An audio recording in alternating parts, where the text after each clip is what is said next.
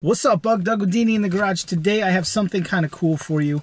Some of you may have seen our history of Jeep video. We'll link that up in the corner. Today I've compiled an interesting video on the history of four-wheel drive, all-wheel drive. And I read something really interesting recently that said that 40% of the vehicles on the road today are four-wheel drive or all-wheel drive. Now when you compare that with 100 years ago, that's incredible. All right. For the majority of the time that automobiles have been around, they were two-wheel drive. They were front engine, rear-wheel drive, two-wheel drive, done and done.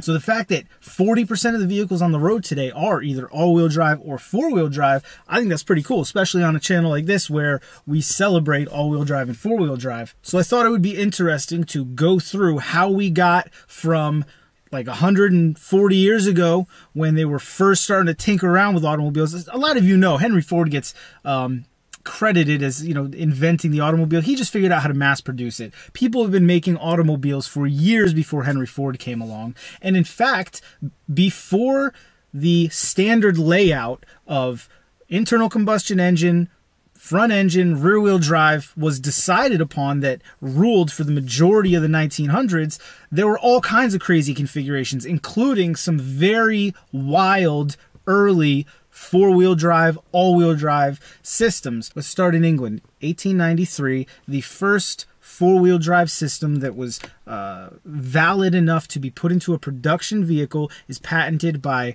Brahma Joseph Diplock, wild name I know. He patents a four-wheel drive, four-wheel steer steam engine to be used as an agricultural tractor. It's the first vehicle that we can point at and say, yes, that was a viable four-wheel drive system. After him, the next viable four-wheel drive system came in 1899 from Ferdinand Porsche, the Porsche that you're thinking of, Porsche if you're overseas. He actually made a hybrid electric four-wheel drive vehicle for the Porsche Loaner company. I believe it was called the Porsche Loaner Mix-A.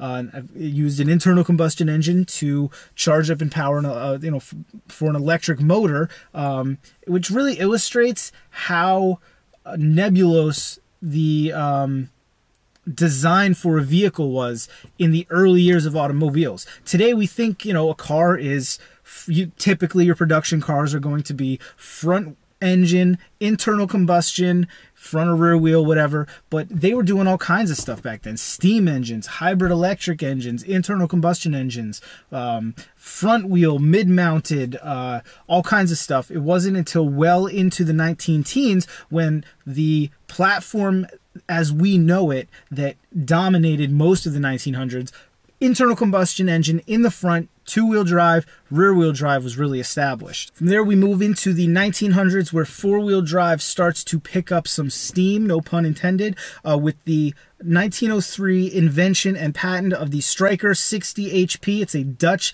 manufactured four-wheel drive vehicle. This one is significant for a number of reasons. It was the first ever six-cylinder internal combustion engine created, and it was put into the first four-wheel drive vehicle to have four-wheel disc brakes, and it was built specifically for the 1903 Paris to Madrid road race. The success of vehicles like the Porsche Loaner vehicle and the Stryker 60 HP vehicle prompted an American company to build four-wheel drive vehicles called the American Four-Wheel Drive Company, confusingly known as FWD, which is weird because FWD was known as like four-wheel drive. That was the company, but today when you see FWD, you think of front-wheel drive. But they dominate four-wheel drive in the United States for most of the early 1900s. The only other company really competing with them in the early 1900s in the United States is the Thomas B. Jeffrey Company. Both companies, FWD and the Jeffrey Company, build vehicles for World War I, which, as we discussed in the Jeep video, and if you just know anything about history, World War I is a very pivotal war for technology. You have horse-mounted cavalry on the same battlefield with machine guns and tanks, rudimentary early tanks. And so there really is this huge discrepancy between old tech and the new tech coming in, and it's the first modern war, the first war fought with modern weapons, and so you see a lot of wild things, the first tanks, the first four-wheel drive vehicles on a battlefield, and that really helped to validate the need for four-wheel drive was World War I. When we come out of World War I,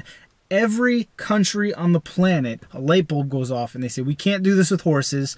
Tanks are not necessarily a cure-all for all situations. We need to figure out what our war vehicles are going to be going forward, and four-wheel drive is the answer. So in the aftermath of World War I, every country on the planet is looking for a way to four-wheel drive their military, and we get a lot of really interesting solutions to that problem. First real contender coming out of World War I is the Mercedes-Benz G1. It's built off of an earlier two-wheel drive design, but they start to perfect that, and that is in fact the predecessor to some of the war vehicles you would see later on. Now, a common misconception, this is jumping ahead a few years, the only real competition for the Jeep in World War II was the Volkswagen Kübelwagen.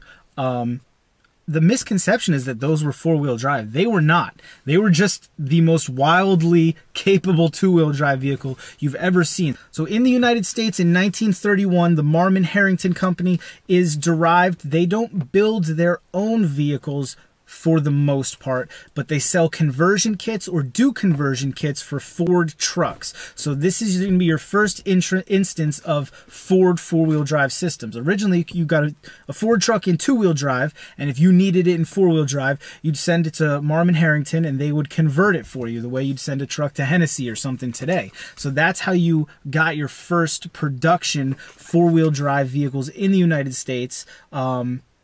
After that, Dodge comes out with the 1.5-ton K39 X4. This is going to be the predecessor to the Power Wagon of the 1950s, 60s, and on. And this thing is a powerhouse. It's the first four-wheel drive vehicle to use an in-cab lever. So that's, like the lever we all have down there in our Jeep. Before that, your vehicle was either in four-wheel drive all the time, or maybe you just had locking hubs, or some you'd even have to... I think it was on Macs.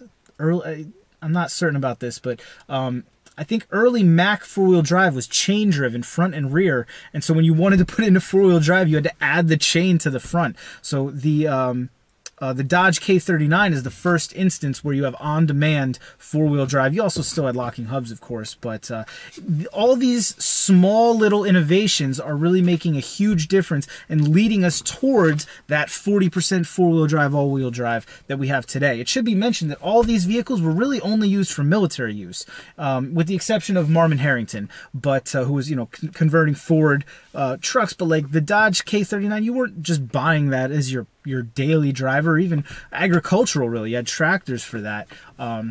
These are military use vehicles here in the United States and elsewhere in the world. Now, elsewhere in the world, leading up to World War II, a few other companies are building four-wheel drive vehicles. In Japan is industrializing quickly in this time before World War II. 1936, they come out with their own four-wheel drive reconnaissance car for military use. It comes in a two-door, four-door, and pickup style, but it only has a 1.3-liter two-cylinder engine, and that kind of differentiates it from the rest of the world. Japan has a long history of underpowering vehicles, but still making it work, arguably.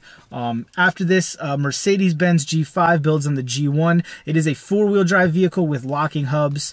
It is basically the grandfather to the G-Wagons that we know today. The Mercedes G-Wagon, the shoebox on wheels. The G5 is really where that line started. In 1938, in Russia, they developed their first 4x4 military use vehicle, the GAZ-61.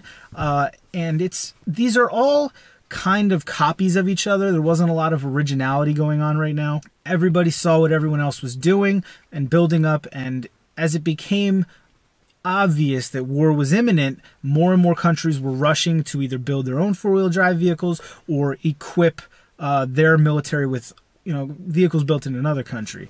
All right, this is where this is where Jeep comes in. All right, now before World War II, this is what the United States was using as four-wheel drive vehicles for the military. All right, for their half-ton trucks, they were using Ford half-tons with the Marmom-Herrington conversion kits. They were using the 1.5-ton Dodge WC, which is the predecessor, or the successor rather, of the K39. They have a Chevy 2.5-ton, the G506, and then they have the Mack 6-ton 6x6 truck. That is what their arsenal looks like. You will notice one thing. These are all very heavy trucks. These are moving lots of cargo. You hear them coming from, miles away, and they're moving slow type of trucks. As we are entering World War II, and I went over this in the history of Jeep video, but it becomes apparent to the United States that even if we manage to somehow stay out of this war, we are going to have to be able to aid our allies. And if you know anything about U.S. history, Lend-Lease with Britain, we did everything we could. FDR was doing everything he could, even though he was actually congressionally banned from giving aid to a belligerent in wartime. He found ways around it with Lend-Lease and some other things to help England, to help the Allies until we got in there. One of the ways they did that was, as everybody knows, by commissioning the lightweight reconnaissance vehicle in 1940, that the thing that later became the Jeep. And I'm just going to brush over this as much as I want to dig into Jeep history, because I'll talk about Jeep history any day. Have a whole video on it, so go check that out if you want to know the full history. But here were the requirements that the U.S. government handed down to 139 different automakers when they were looking for their new reconnaissance vehicle. All right, it had to be four-wheel drive, had to be able to hold at least a crew of 3, had to have a wheelbase of 75 inches. This was later changed to 80 inches. It had to have a track of 47 inches, had to have a fold-down windshield, had to carry at least 660 pounds, including the 3-man crew. It had to have an engine capacity of 85 foot-pounds, which was actually a lot for back then. And the curb weight had to be no more than 1,300 pounds. All right.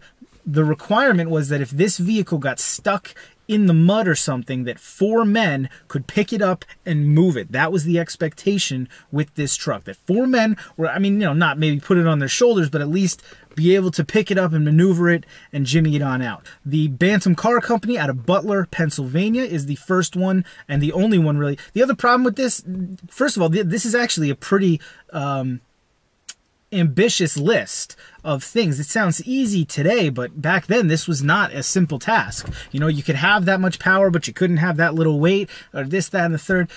They gave some crazy truncated production time, because they needed to get it built for war, of something like 49 days. The Bantam Car Company essentially wins the bid. The Bantam Car Company is a very tiny automaker out of Butler, Pennsylvania. The government deems them too small and asks Willis Overland and Ford to please look at their designs, and Bantam's designs, and provide the government with their own version of it.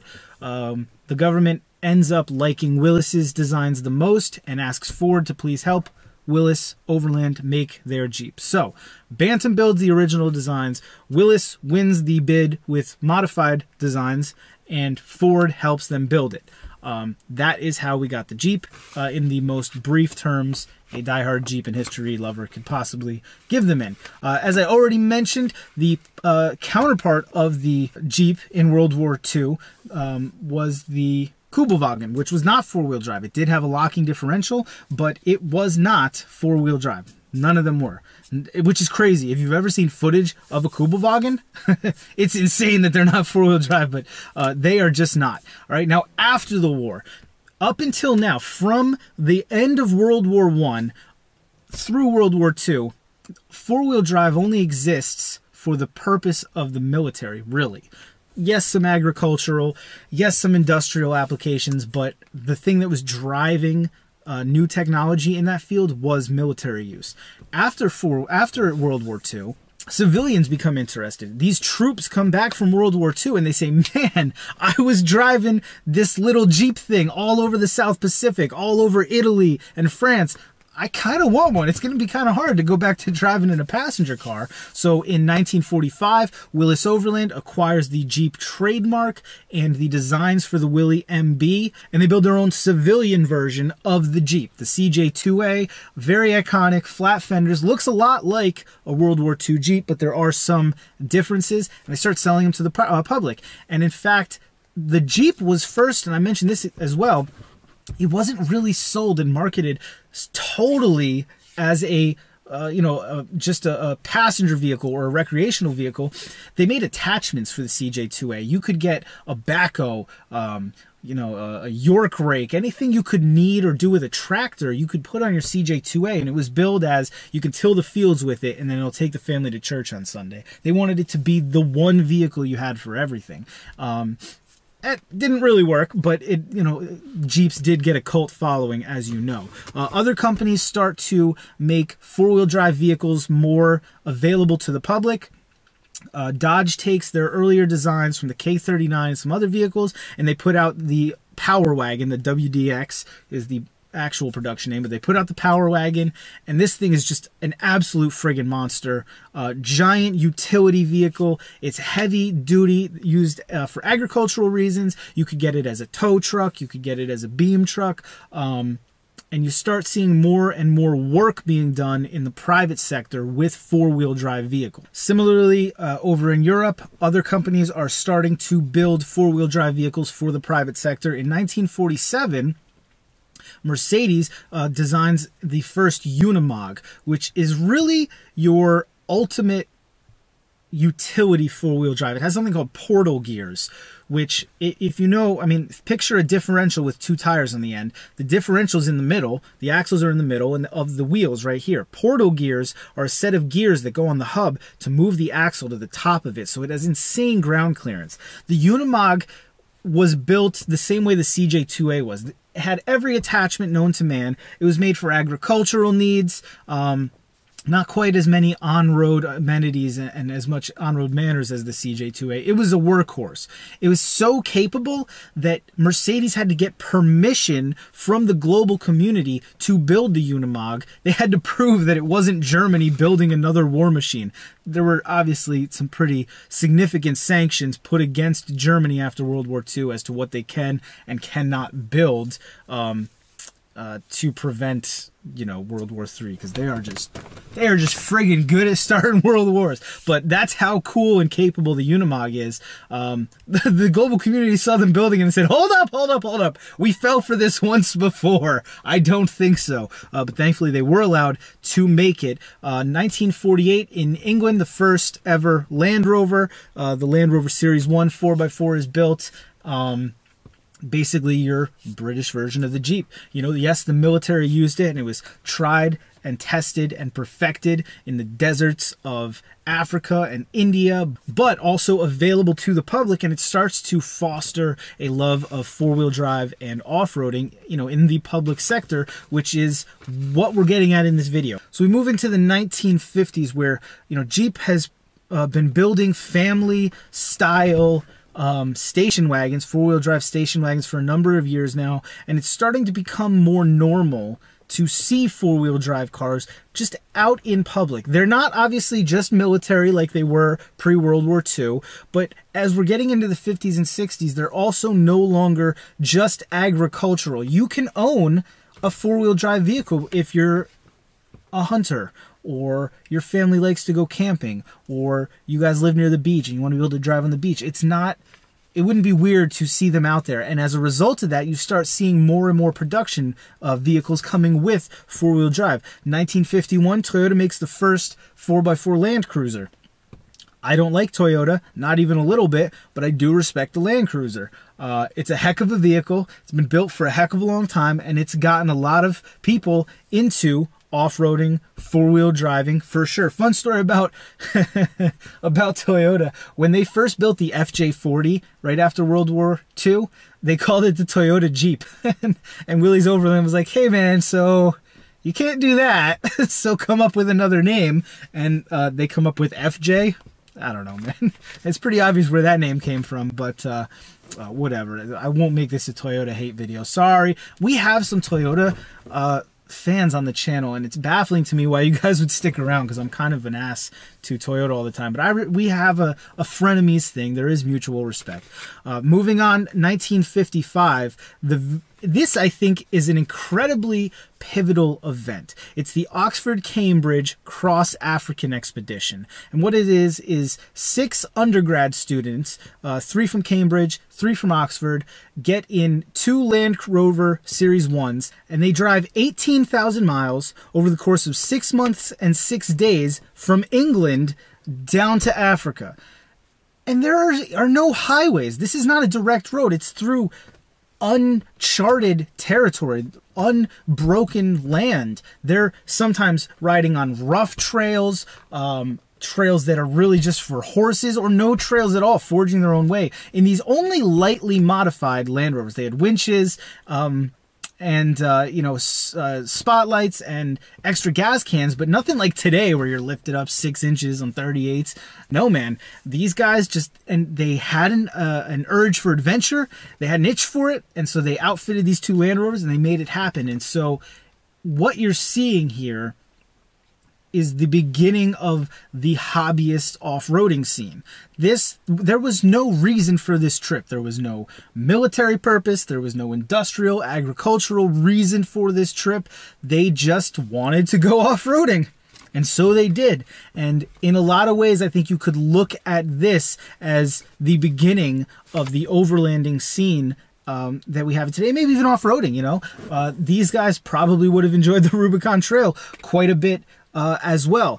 Moving into the 60s, you see an explosion of four-wheel drive. Four-wheel drive is no longer, it's cemented now. It's a fun thing. It's here to stay. And as a result, you start to see some really wild four-wheel drive vehicles being put out. Let's go through the list. 1963, the Wagoneer debuts. It's the first four-wheel drive with automatic. It's the first four-wheel drive that had luxury aspects to it. Before this, four-wheel drive, whether they were Land Rovers or Jeeps or Toyotas, they were bare bones. They were still had that getting work done feel to it. No, man, you could get a Wagoneer with all the amenities, every fancy luxury amenity you could imagine in 1963, you could get in a Wagoneer, but you could also take this thing anywhere you wanted it to go. 1965, the first Ford Bronco, arguably next to the Jeep, the most important American four-wheel drive vehicle as far as furthering the culture of four-wheel drive. Here's something interesting. 1966 in Britain, the Jensen FF. It's the first ever GT car built as an all-wheel drive vehicle. This is the first time that four-wheel drive, all-wheel drive is not put in a truck, SUV, full-frame chassis type situation. So this vehicle is the predecessor to all of the all-wheel drive cars we have today. Subarus, Mitsubishi Evos, whatever else, Quattro, Audi Quattro. They all originate from the ideas put down by the Jensen FF, which was a 60-40 split between front and rear, which is what Subaru does today. In the 60s, it's the first time you're seeing luxury options for four-wheel drive. It's the first time you're seeing vehicles that have no real use to a farmer or to the military getting four-wheel drive, and you're getting a different segment. You had the off-roaders, you had the rugged survivalists, overlanders, but now you're also getting like speed enthusiasts and race enthusiasts. The next important milestone, in my opinion, the first Baja 1000 race is held in 1967. If you know anything about Baja 1000 races, really very interested. It was originally a trail conceived by Honda in 1962 to test the CL72 Mustang. They wanted to find a way to test the endurance of their new motorcycle. And so they developed this course, 1,000 miles through the deserts of Southern California and Baja. And after a few years, it caught on as a proving ground for vehicles. It caught on as kind of like a standard, like how fast could you and your vehicle make it through, to the point in 1967 where it organizes as a race. It's televised, it's broadcast, it is advertised. And the effect it has is to really mainstream this. You know, kids now are seeing four-wheel drive vehicles and four-wheel drive races, and it's something to aspire to, and it's helping people become more aware of it, which obviously drives the manufacturers to make more four-wheel drive vehicles. The last mentionable vehicle for the 1960s, of course, the Chevy Blazer. I don't know why Chevy's always 2 steps behind Ford, but they are, whether it's the Ford, the Mustang and Camaro, or the Bronco and the Blazer. But in 1969, Chevy finally gets to the party, and I love the Blazer just as much as I love the Bronco, 100%. As we move into the 1970s, all-wheel drive, four-wheel drive gets taken out of the hands of just the big truck type guys, and it starts getting into cars more and more. Car companies are realizing, hey, we can make really safe cars, really capable cars, really fun cars with all-wheel drive. Now, in 1972, Subaru comes out with their first four-wheel drive vehicle, and I call it four-wheel drive because that's 100% what it is. It was a part-time four-wheel drive system, the Subaru Leon. It couldn't be used on dry pavement. You had to stay in two-wheel drive. They didn't have their first all-wheel drive till later, but we still must note this because there's no doubt that Subaru has done more for all-wheel drive passenger vehicles, cars, small cars, sedans, than any other vehicle. You know, when you think all-wheel drive, you think Subaru. And so that 40% number that I keep going back to, I know for a fact Subaru has a big part of that. Because the trucks are always going to be around, right? They have been since the beginning, since Marmom-Herrington started converting four-wheel drive, 4x4 trucks. You know, people could get trucks. The fact that more and more cars now are becoming all-wheel drive, that's all on Subaru. Another huge milestone in the 1970s was Jeep first came out with Quadra-Trac. Now, Quadra-Trac is just the limited slip transfer case. That's really all it is, and it's gone through a bunch of variations. In fact, Quadra Drive that I have in this Jeep that I'm sitting in right now is just the great-grandson of Quadra-Trac, but it's the first true all-wheel drive system that you don't have to think about. All right, it's on when you're on dry pavement, it's on when you're on wet pavement, and it's still on when you get off-road. And that is huge. It used a Borgs Warner limited slip transfer case that was absolutely bulletproof. They put it in the Wagoneer and the Cherokee, and people loved it. People loved it. It was reliable. You didn't have to think about it. And that's when we start making the shift from four-wheel drive, all-wheel drive being something, a feature that you have to think about and you have to plan for, to the all-wheel drive that we have today where you don't even think about it. Both my mother and my father have Subaru Foresters. They're great for up here in Jersey in the winter because you don't even have to ever think about it. All right, I've had Subarus. It's awesome. You don't think to put it into four-wheel drive. This thing that I'm in right now, you don't think about it. You're just in it. So when I hit ice or something, I know I'm already in it. And that, I think the reason I mention this and I'm spending so much time on the 1973 debut of Jeep's Quadra-Trac, this is how we get to that 40% number. It has to be something that people don't think about, all right? Because the enthusiasts are always going to buy it. I'm an enthusiast. You're probably an enthusiast. Enthusiasts want that control. We want to have to choose when to put it in. But for it to become mainstream, it needs to be a safety feature. And to be a safety feature, it has to be always on. The select track that's in my other Grand Cherokee, it's not a safety feature because I have to plan to put it on. So if I hit black ice and I wasn't planning to hit black ice, having four-wheel drive didn't do anything for me because it wasn't on anyway.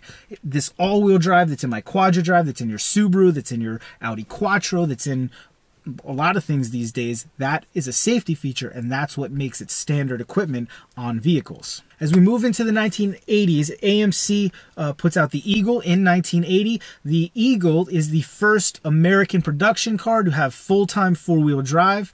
They use the 249 transfer case that ZJ guys are going to recognize. It's essentially the first crossover SUV. It's a tiny little wagony thing, but it's got all-wheel drive, super capable, super robust and sturdy, but still reasonable gas mileage for what they're offering. Also in 1980, Audi Quattro.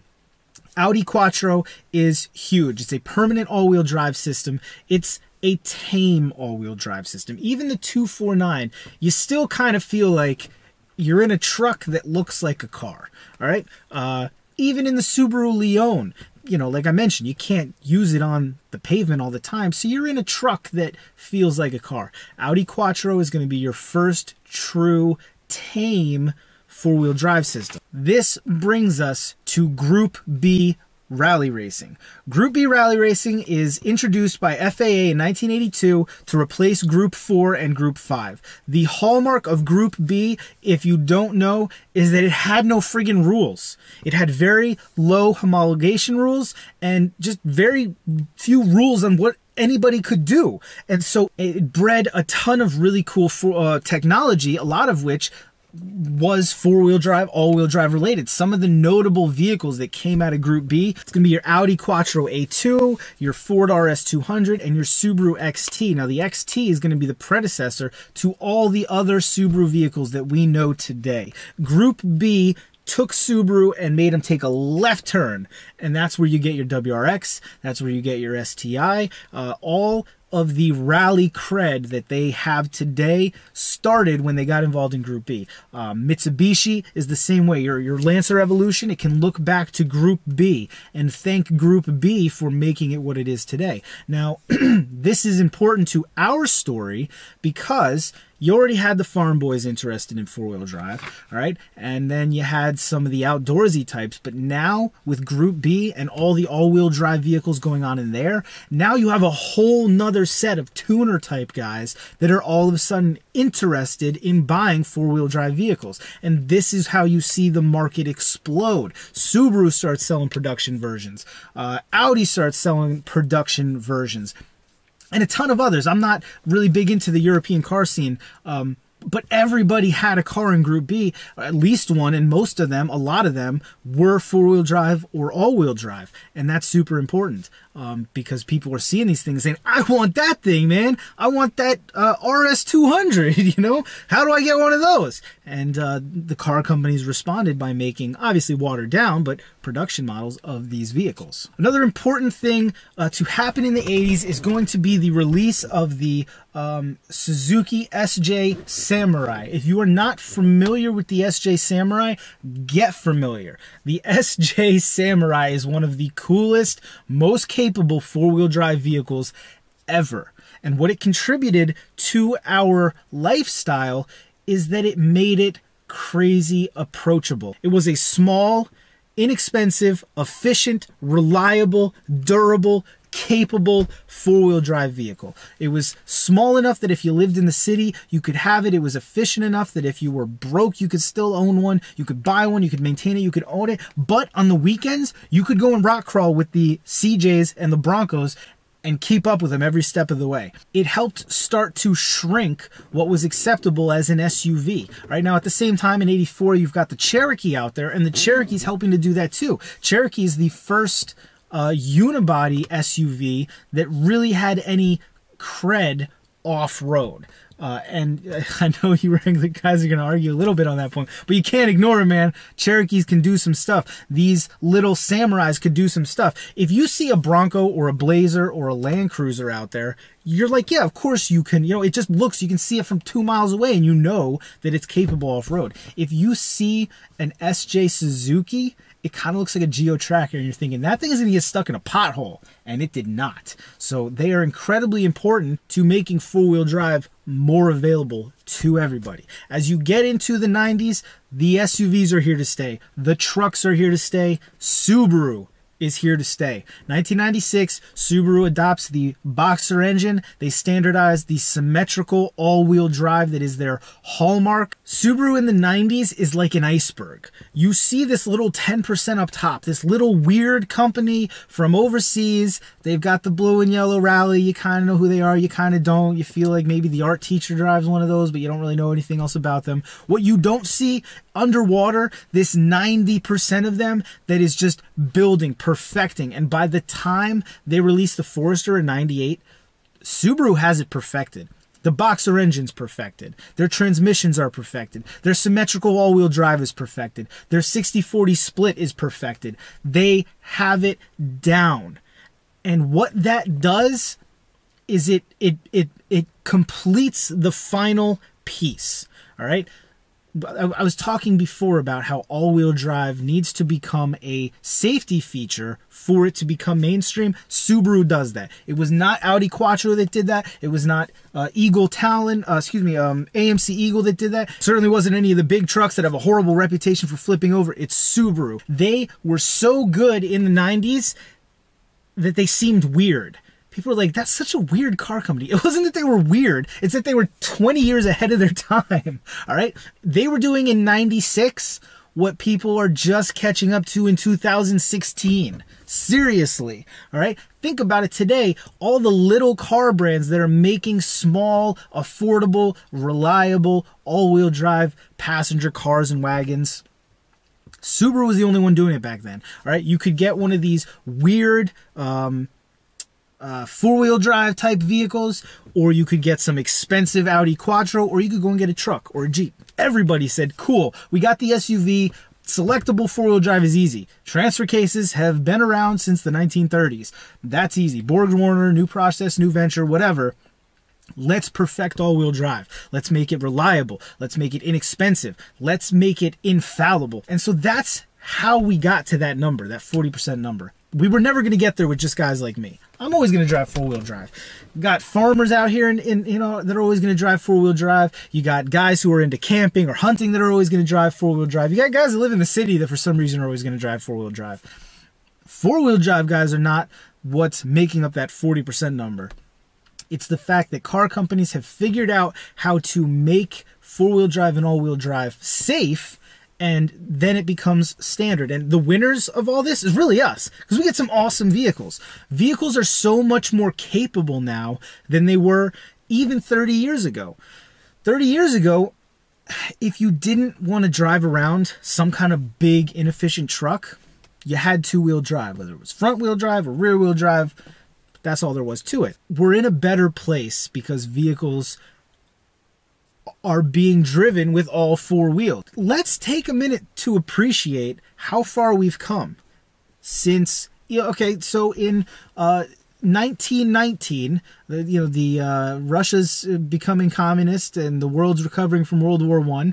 If you wanted to drive a four-wheel drive vehicle, you probably had to buy a military surplus, or you had to buy some conversion kit for another production vehicle.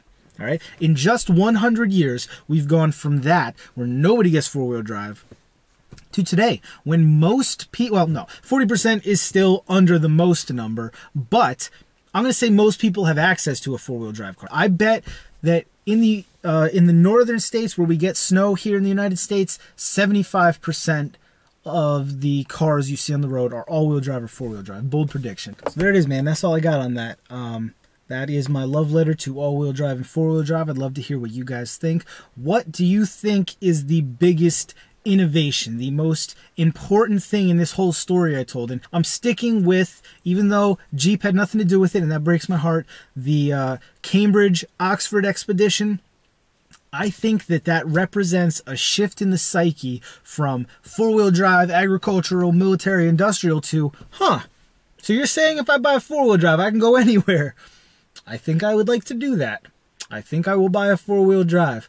That's what I'm pinpointing as the main point. Like I said, if you're interested in more Jeep history, by all means, go check out that History of Jeep video. Let me know what you think of this video and this history that I told. Definitely let me know your favorite vehicle that we mentioned. Mine is going to be the Wagoneer. Yeah, for sure.